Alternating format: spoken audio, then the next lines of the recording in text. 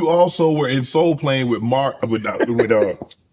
Kevin. Yeah, Kevin Hart. That was one of the first things. And this is kind of before Kevin Hart became the K Hart that we know him as currently.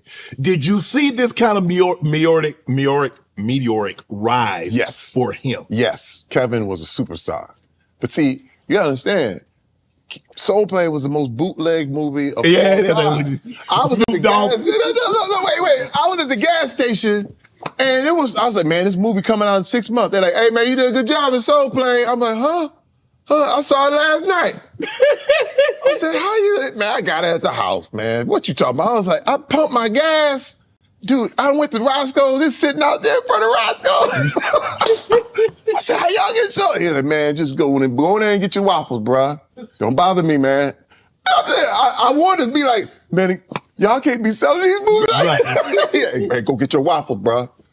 Don't be messing with me. I was like, all right. They selling my movie outside. Dude, the streets love Soul Plane. They didn't pay a dime to see it, though.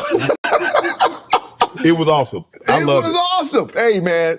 But the streets had it 6 months before it came out. You know, that copy came straight from Technicolor. Somebody in Technicolor, it's like the McDonald's scam. You know, McDonald's Monopoly? Yes. That somebody on the inside was giving it out? Yeah. And somebody on the inside sent that straight to the street because they knew they could get money on it. Right. Everybody made money but Kevin and the producers of that movie.